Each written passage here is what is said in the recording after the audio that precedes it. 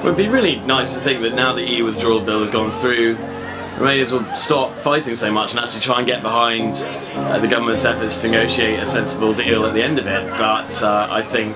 unfortunately, as we've seen from the last few years, that the Remainers are so entrenched in trying to fight every little aspect of Brexit, whatever the argument is that comes up, single market, customs union, European Court of Justice, fisheries, whatever, you name it, they'll fight it on any given day. And as much as I'd like to think that will change now the EU Withdrawal Bill is going to be passed into law, I think unfortunately it's going to be a battle all the way to the finish.